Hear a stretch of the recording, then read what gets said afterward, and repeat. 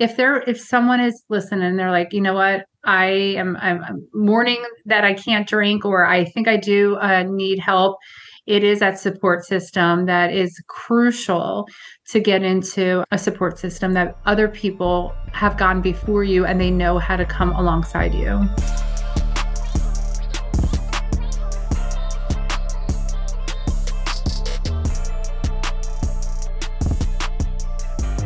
Ladies and gentlemen, welcome back to the Rooted in Christ podcast. My name is Eric Stevens. I'm the founder of Redwood Christian Ministries. Hope everyone out there is doing well today.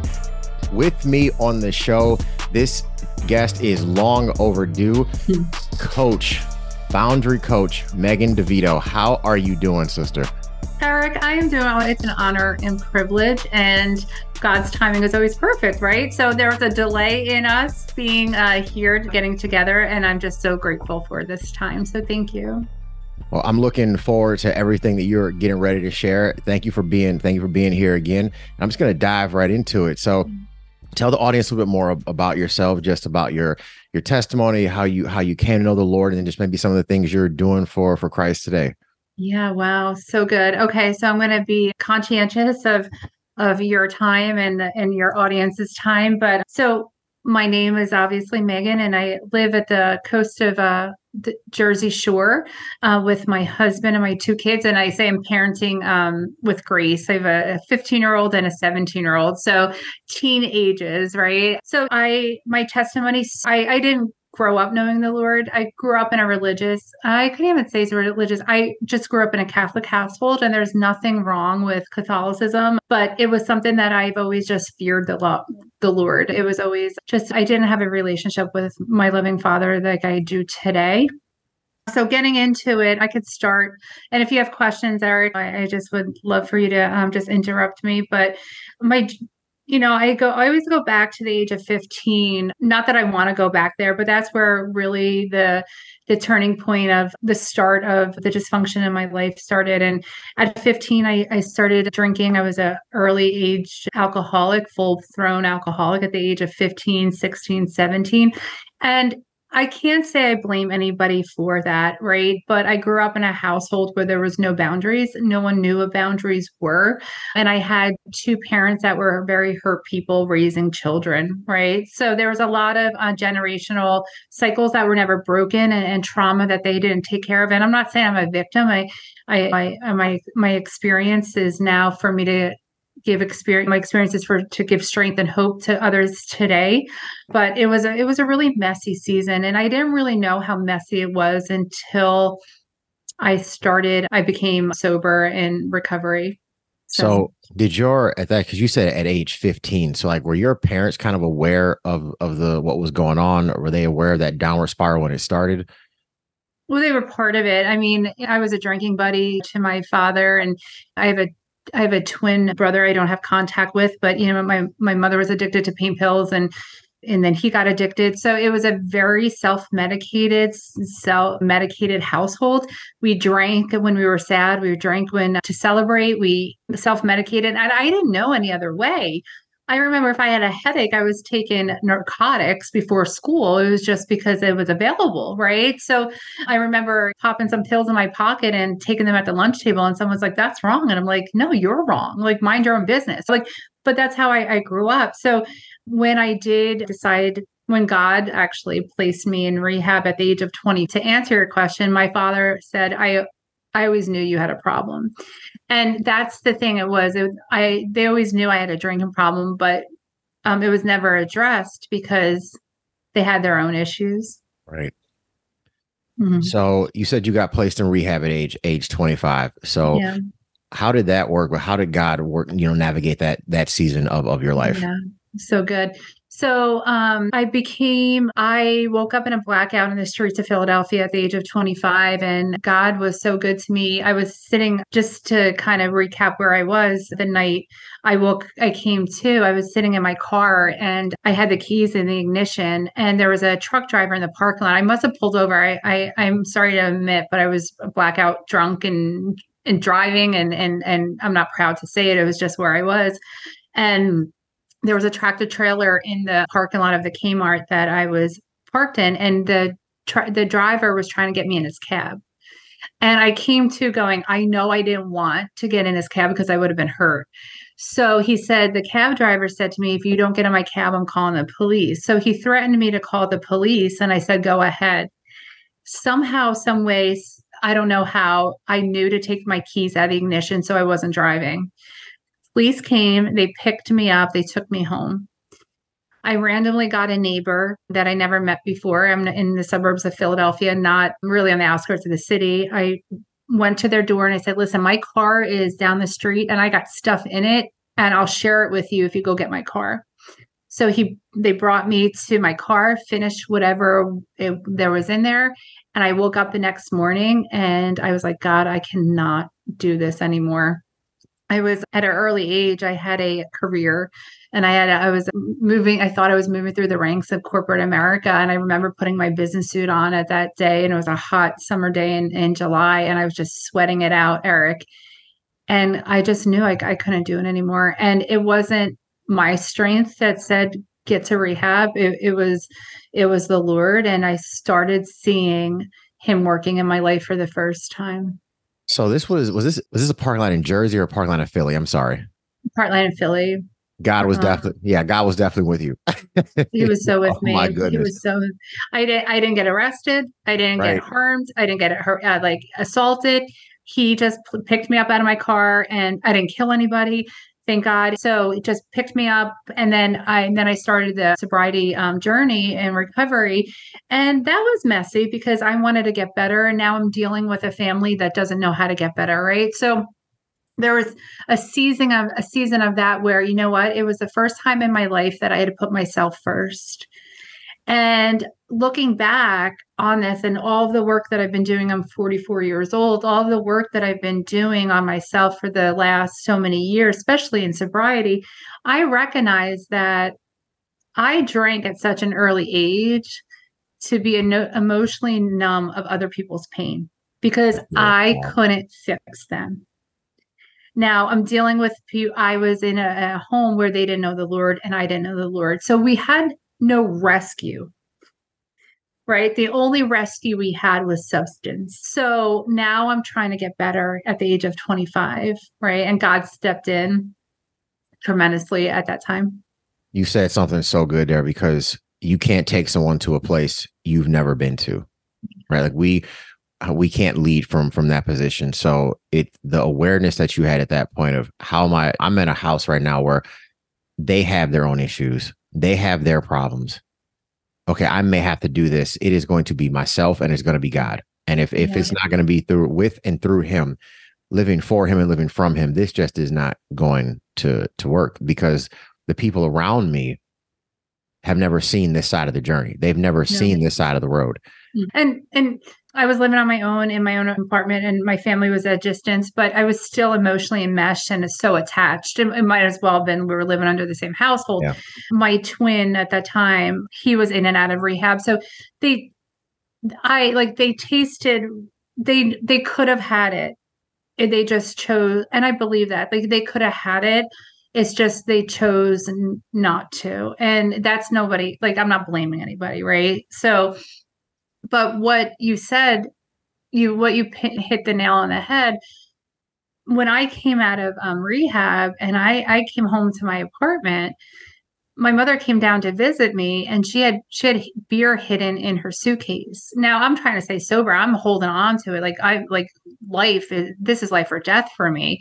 But like you said, she didn't know what it was like to have it. So she couldn't help me. Yeah.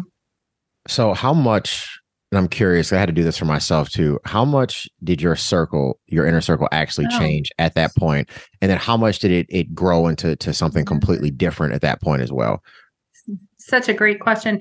So my inner circle, at 25, it's hard making new friends, right? I mean, all people, places, and things.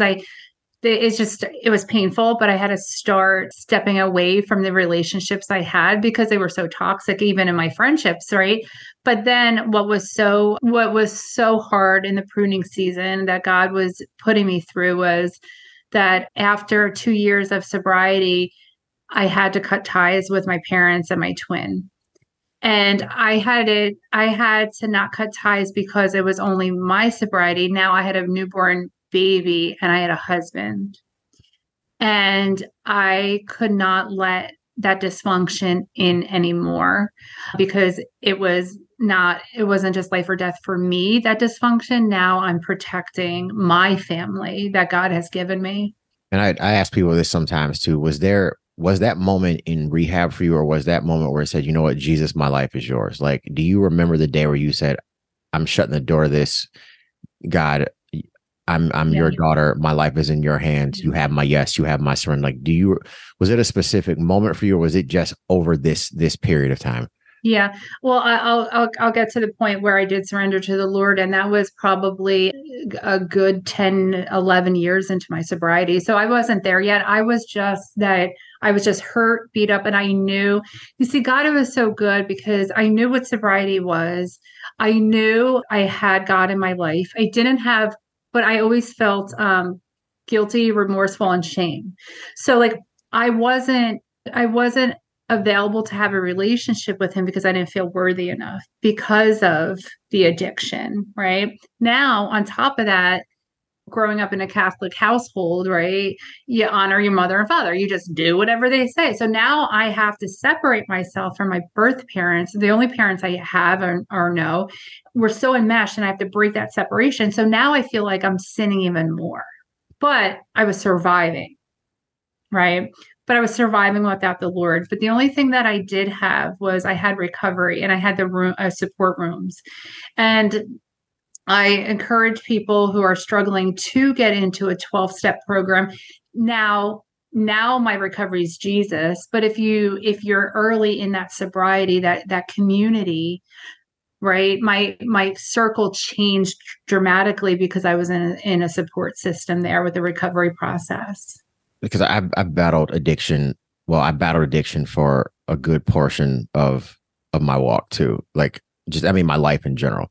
And so for me, I had to, not only did I have to change my inner circle, but then I had to completely change the heart condition too. It Yeah. was like, that's where for me, like, you can get delivered from something and set free from something, but if I didn't, putting the word of God behind that was so critical for me, so I could Yeah. understand the spirits that I was actually fighting and battling against. Because it is one thing to just stop a behavior.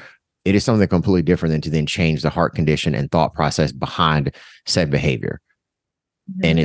And what we expose ourselves to on those day-to-day, minute-by-minute basis, it may not feel like in a moment, but sometimes those things just start to chip away at your armor. And we have to take a Yeah. hard look at ourselves, especially when speaking for myself, when I knew I had a weakness with alcohol. Yeah. In my situation, God was so patient with me. He just wait. He was so, and he has been, he always is, but he has been so patient to give me the time that I needed to come to him. Because like I said, the support rooms really became my church. I didn't have a church right in the beginning.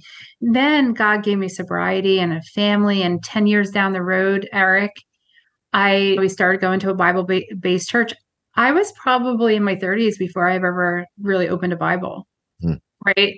I didn't know. I was afraid of it. I was intimidated by it. Like I grew up reciting prayers, and if I didn't know the prayer, was punished because I was tested on it. It was grades, right? So there was a lot of stuff that I had, but God knew I wasn't ready to walk into this full-fledged relationship on my terms because there was so much healing that I had to do. There was so much awareness. There was so much. So when I did open up, and I'll never forget the day where I remember going to a Bible-based church, and I walked into that church for the first time, and I said to my husband, I'm going to go check it out because I went down. This is funny how God is. He brought me down to Texas for business, and we live in New Jersey, and I came back from Texas, and I said, I don't know what they're doing down there. I said, but they pray and they have Jesus, and whatever they have, we need in our marriage. And he's like, oh my gosh, you go for a weekend, you go away and you come back like a changed person. I go, I don't know what it is, right? Because we live in the brutal Northeast. And Right. I went to a Bible-based church, and I walked into that church, and heard for the first time. And I just sat there and I bawled and I cried and I was like, I'm home. But God was still preparing me and working on me. And the next week, my husband came and he was like, wow, I feel so welcomed here. I feel so wanted. So we started attending a Bible-based church and we started getting involved in service. Eric, let me just tell you, I wanted the relationship with God. And I'm not a jealous person, but I was envious of people who had a relationship with the Lord because I didn't. And I had this black block in my heart. It was me. I had this, and I kept saying, I don't know why I can't feel it. Like, I don't know why I can't listen to sermons, worshiping, praying, all this stuff. And then I went to church one day and we had a new youth pastor come up. And you know how when like the youth pastor comes up to the sermon on Sunday service, everyone's like, oh, it's like not the head pastor. So I do this like eye roll and I was like, oh, it's this new guy. And I love him and we're good friends today. And Pastor Keith came on that stage and he said something. I don't know what he said verbatimly. He said something that spoke to my heart. I went home. I went for a walk with the dog. And I looked up to the sky and I said, Lord, you've been here I get emotional. You've been here the whole time. It was me that wasn't showing up. And that was it. That's when the floodgates opened and I was like, I was ready to receive him. And all that stuff, all of the years, and then God said to me, I'm your heavenly father. You can't look to me like you look to your earthly father. So good. Right. So it's all of this. So here I am now and all of that hurt and stuff. And it's just I started a new recovery process that was so sweet that I never ever experienced before. Sorry, I get emotional sometimes when No, those are good. Those are good tears. Those are the good tears. And I think about some of the things that God has saved and spared me from my past and my background. I've talked about this in this podcast before, but the book Ask It by Andy Stanley, where he always talks about what is the wise thing to do. So based off your past experiences, your current circumstances, and your future hopes and dreams, what is the wise thing for you to do? And when I read that book, for me, it was like, it helped open my eyes to the root cause of some of my weaknesses, where, yeah, I had an addiction with alcohol, but the root cause of the problem was really rejection. But knowing that I still have a weakness here, I'm not going to go hang out in this bar, or I'm not going to go watch this MMA or UFC pay-per-view in this bar. I'm going to start doing these things in my house. I'm going to start hanging out with like-minded people who have that relationship with God that I'm yearning for, because I can empathize what you kind of said. I'm like, man, I see this individual over here and they got their hands up and they're crying and they're worshiping. I'm standing here, arms folded. I'm singing. I'm trying to rock back and forth. It's like, what is going on here? Because I grew up going to a Catholic school and a Baptist church. So I had mass on Friday, Baptist church on Sunday. So I had a little bit of confession on Friday morning. I mean, like, yeah. Or in my case, Monday too. It was just wild. Yeah. And so, when I got to college, I walked away from it because I said, I want to go experience what the world has. Because, and I mean more than just staying up and sit down and hymnals and all of these things. Yeah. You know, I got baptized at age 12, but that was the understanding of a 12-year-old boy. Because then I would even argue that 18 through 25, I was still acting like a boy. So I hear you, but those are definitely tears of joy, and we thank God for those moments. Yeah, absolutely, absolutely. And with that, there's been a lot of understanding, and I guess there's been forgiveness. I don't hold on to this bitterness with my family. It's just because they just don't know any better. But also too, John 15:5, like the branches, like where is the branches producing the fruit, right? And like they're not branches that are going to produce any fruit for me, for my children, and the legacy of my family. So unfortunately, that door is closed. I don't know what God's going to do in the future with that, but I had to heal from that. But it's that also that forgiveness piece, that you can forgive people from a distance and also pray for them. Forgiveness doesn't mean that we forget. Yeah. Forgiveness sets both parties free. the Yeah. one who was offended and the one who did the offending. And forgiveness kind of for it can be a number of different reasons for why forgiveness needs to take place. I just picked that one. But forgiveness also means the relationship, just because I forgive you, that doesn't mean the relationship is ever going to be the same again. I'm going to make sure I forgive so it doesn't give the enemy a foothold in my life. So it doesn't hinder my relationship with God. I have to forgive. The Bible is very clear that we're supposed to forgive. It also means I may have to love you from a distance. And that could be for any number of reasons. But the forgiveness brings freedom to both, well, all parties involved. Yeah. And I had to learn how to forgive myself because I was so guilty. And well, you experienced Catholic school, but I mean, I was breathing and I felt like I was doing something wrong growing up. Just always guilty. And I don't have and I was always sorry. And I always thought I was sorry because I was always doing something wrong because I was drinking. But I was just programmed that I was just always, and it was that people pleasing, that emotional pleasing that I was trying to do, fix everybody. But that was never my role. It's the Lord's role, right? So once I started taking myself out of there, well, actually, God just started taking myself out in stages. That's when I started forgiving myself, and I don't have that guilt or feeling that sorry anymore. What would you say to someone who is battling with addiction or who has overcome addiction? What advice would you give to them just based off your testimony, your personal experience? With that, I there's different seasons and of well, there's addiction and but there's recovery and sobriety, right? Like sobriety, you and I are sober right now, right? Like we're not drinking we don't have alcohol in Right, our coffee cups, right? We're right. sober, right? But that recovery state, that's where that's new. It's a new strength. It's a new mindset. So you're the one that has to make that choice of, do you want to be new? Do you want to be better? And what happens is that it's incorporated, and obviously it's the Lord that's going to help you with that. But if someone is listening and they're like, you know what, I'm mourning that I can't drink, or I think I do need help, it is that support system that is crucial to get into a support system that other people have gone before you and they know how to come alongside you. We did an episode on New Year's Day with Michelle Fauster. We talked about the put off and put on in Ephesians 4:20 through 26. So when I put off drinking and doing drugs, I couldn't just put on television, for example. I had to put on something that was going to be life giving, something that was going to fill up my cup in the Lord. So I put on going to church. And these are all things the Holy Spirit started bringing alive in me. It wasn't me that did it. It was the Spirit that came alive in me that did it once I accepted Christ as my Lord and Savior. But it was getting around brothers and sisters in the kingdom who were walking in that direction. People who, and started spending my time doing different things. I think I shared this with you when we talked on the phone. I lost about 115 pounds. So instead of doing the drugs, I would go to the gym to work out. So there's another hour or two there.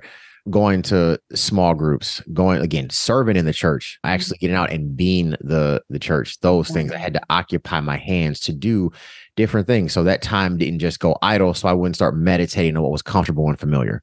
Yeah. Yeah, I was 25 and the Lord blessed me with my sobriety before I had children and a husband, because I always say like my real heroes are the moms out there who are trying to get sober with their kids, because I only had to worry about myself, right? I was able to be selfish and put myself first, and and I say selfish, but I was able to put my sobriety priority, and it's hard to do when you're managing a family and raising a family. But there was that support system, getting involved in service, absolutely. And then the other thing though too, when it comes to the recovery aspect, hey, I got addicted to other things in my recovery. Hey, I mean, 10 years in my sobriety, I became a workaholic. The Lord did some incredible work on me, and I had to put boundaries in place, and I burn out. And I share this story about the hustle culture and getting involved, chasing those promotions and the paychecks. And I got so caught up in it, probably 10 years in recovery. And I knew I was starting to really have a relationship with the Lord at that time. And my family, God's family alignment was all out of whack. So I was putting work before my husband. I was putting work before my children because I thought I was providing. I was believing the lie. But the enemy knows I'm an addict. So he'll come for you any which way. It wasn't a substance, it was money. Right. So like I was chasing something just as much as I was chasing the substance. And so I think in that season of recovery is just being completely honest and having that inventory. But I'll tell you, Eric, the day that I broke down, I'll never forget and I broke down to my husband and he was holding me and I just started crying. I go, I can't do this anymore with the hustle. And I felt as if I was walking into rehab for the first time. Wow. And it was that helpless, that hopeless, that how am I going to do this? I had to make an amends to my family now because I was putting to work, all that stuff. So God gave me another recovery process. 10 years of sobriety in, right? So I think walking with the Lord, recovery is an everyday thing. The overlap in our testimonies is crazy, just between our families, the background that we had, the testimonies that we have. But that's something else you and I didn't talk about because I got caught up in that too. There was some ignorance to this too because I was new in the Lord, but I took a job for title and money when I think I was 26 years old at that point, because being a director of development at that age that's really young to have that position. I said, man, I'll be able to do this, and this, and I'll be able to provide here, and I'll be able to take care of my family here, and here. And there's no place to go but up in that corporate ladder. And then I had a wise man of God tell me, he's like, I hear everything that you're saying, but he said, you stepped on God's toes because it's his job to provide for your family. It's not you. And I was really young in the Lord at that point. So this was like, I got away with not knowing any better, so to speak, but I still pay. Ignorance is not an excuse when it comes to the gospel. I refuse to promote that, but I paid for it. I was burned out after 3 months of being at that job because it was a one-person fundraising shop. And anyone out there who actually does fundraising, those one-person fundraising shops means you do everything, and everything is usually the job of 6 to 14 people, depending on where you are. So I hear you. We definitely have to literally rest in the Lord and follow Jesus' example when it comes to living for him and living from him. Yeah. But isn't it crazy though, Eric? Like the enemy knew, like, okay, like Eric's sober now, but I'm gonna give him this to chase. I mean, it's like unreal. Like, I mean, God was so good to me in that season, but I have to tell you how painful it was when God asked me to just shut down my business. I was doing my own business, and I said, God, don't you know how much money I'm making? I've never made so much money in my life. And he goes, that was my money, not yours. And I was like, oh. I was like, but, and he was like, no. And I've never scaled that far again, but I keep telling God, I'll scale and I'll be a good steward this time. I promise. Like I heard you loud and clear last time. I got it. I learned from my lesson. But yeah, I was just doing it all wrong. I was doing it all messy without him, just inviting him into my business, invite him into all the other stuff, right? But not my work. I've learned the hard way.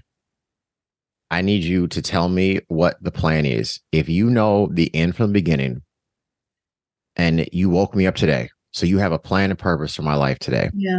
Therefore, if you see fit to wake me up tomorrow, you have a plan and purpose for my life tomorrow. But I'm only going to worry about today because today is going to have its own worries, its own issues. But in the back of my head, I'm telling myself, God, you are the only person who's been in my tomorrow. So you're the only person who know what I need when I get there. So what's the plan? What do you want me to invest in? I'm inviting you in now. I'm inviting you in on the front end. I need you to guide my steps. And this is why I encourage people to pray, but be cautious when you pray. Holy Spirit, please interrupt my day. Yeah. I'm praying for divine appointments because that divine appointment might be an interruption to Eric Stevens' plan. Yeah. So God, I'm not going to ask you to bless my plans. I'm using this as a simple example. Here, I plan on reading 12 books, 2024. Yeah. Okay. Well, here's the first 6 I have lined up. God, if you have some other things you want me to read and study, bring them my way. If you want me to read 14 books, bring those. I'm totally just using that as a very basic example. I'm inviting you in on the front end of my plans. But that reading 12 books this year, that was discussed with him in 2023. Yeah. This is the plan I'm laying out to feed myself spiritually. God, I'm laying at your feet. What are we going to do in this year? It's so good. It's so good. And those interruptions, and I think those pivots throughout the day, we could take them a little bit easier. They're not like a kick below the belt, right? We're like, okay, God, I got it. I'm okay. And it gives us permission to just that flexibility because we're listening to him, right? So good. Funny. And they can be, and like you said, they're not always gut punches. Sometimes it's, Mm. I have a membership to the YMCA here, and I have a membership to Anytime Fitness here because of my travel schedule. It just sometimes it just works out better for me to I have a gym that's open 24 hours.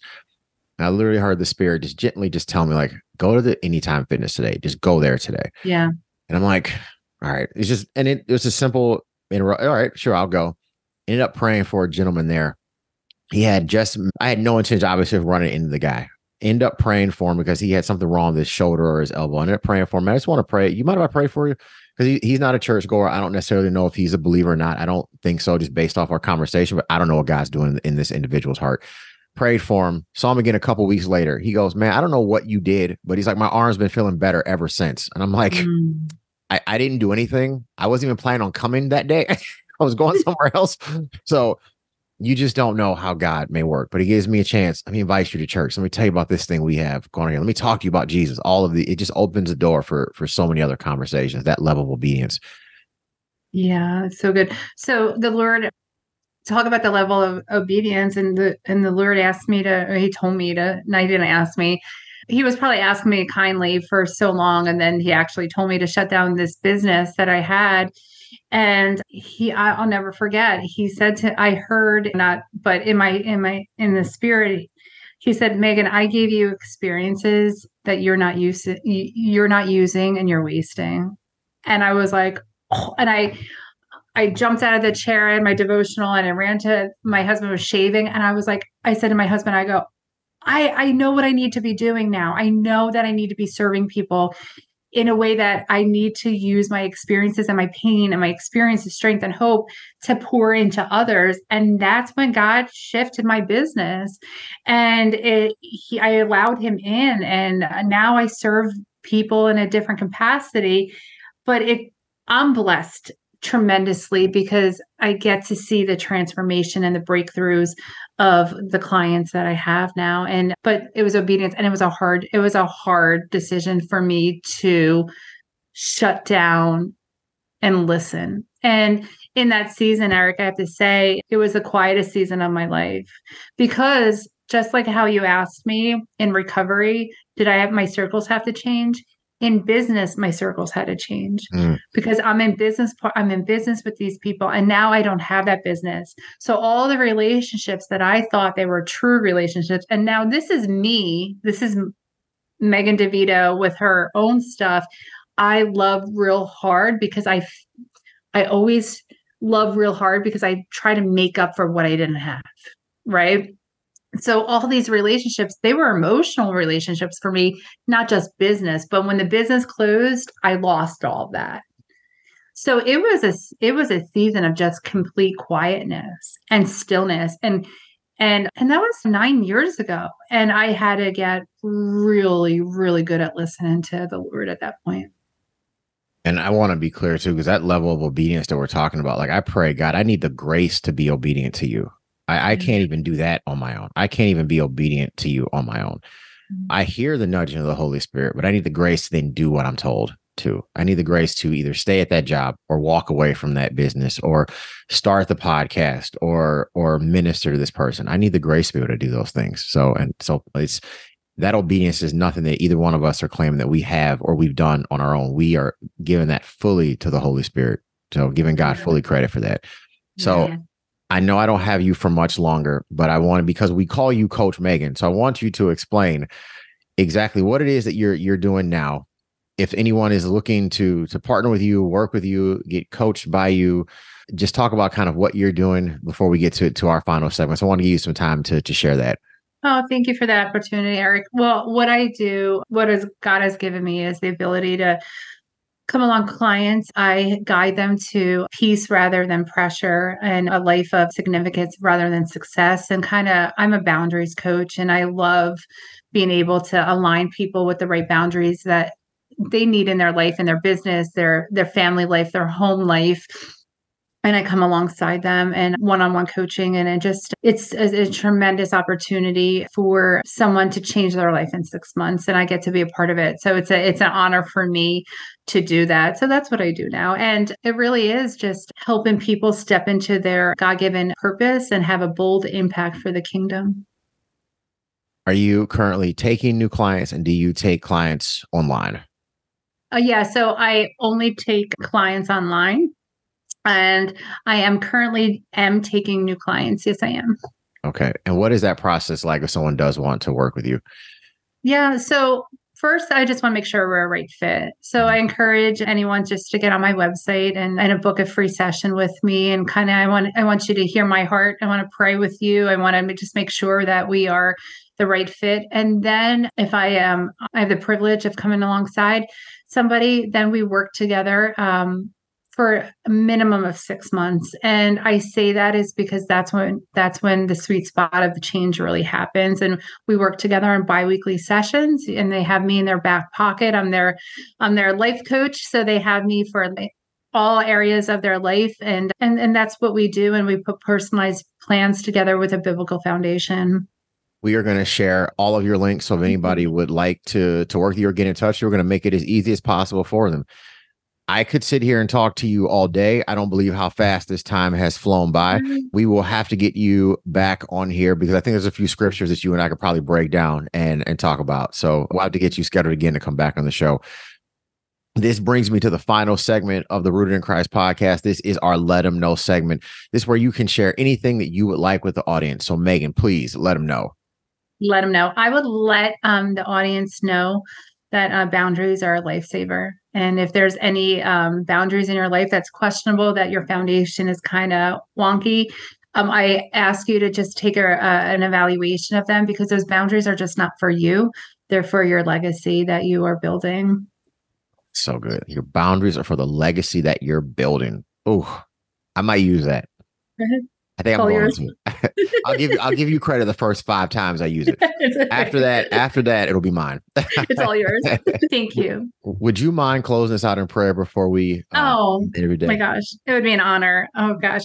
Thank you. Father God, I want to thank you for this opportunity just to have a voice on this platform. God, I want to thank you for technology so we can just glorify you throughout the world, Lord. I want to thank you for Eric and his obedience to step up and host a podcast in his busy schedule, Lord. And just, I want to thank you for every listener that's listening to this, Lord. And if anyone is suffering with addiction or breaking generational cycles, or unfortunately having to break family relationships, Lord, know that there is hope and that their Heavenly Father loves them unconditionally. And He is right there beside them, hugging them, walking them through this and holding their hand.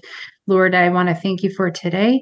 I want to ask you to bless Eric and his audience. And we thank you in your living name, Jesus. Amen. Father, I just want to thank you for everyone who is tuned in this week, Lord. I just want to thank you for the stirring that is currently taking place in their hearts. I thank you for just stirring up each one of the people who are listening to this podcast, Lord, because we don't do this for our glory, our platform, Father. We do this for you, Lord. So I just thank you. Thank you for everything you're doing in my life, in Megan's life, Lord, and the lives of the listeners, Father. I thank you for just stirring up each one of us now, Lord. I thank you for the books that are going to get written, the people who are going to continue to dream, the businesses that are about to start, the coffee shops that'll open, the gyms that'll open, the daycares that are about to open, Father. I just thank you right now for what you're just stirring people up to do in their inner self, Lord. Father, I just thank you for Megan. I thank you for her transparency. I thank you for just that she's just been light and salt to so many. I thank you for the expanded territory you're about to bring to her, Father. I pray you just continue to just open up doors for her and her family, Lord. Lord, as we get ready to depart, I pray your traveling mercies over each one of us. And I just thank you for giving us the opportunity just to uplift and glorify you. We just pray and ask all of these things in Jesus' name. Amen. Amen. Thank you, Eric. Thank you so much for being on the show. If you are out there listening, you are enjoying our content, please like, follow, share, and subscribe. It really goes a long way to helping us get the message out and get the word out about Jesus. Megan, we will have to get you back on in the future. Thank you. Thank you.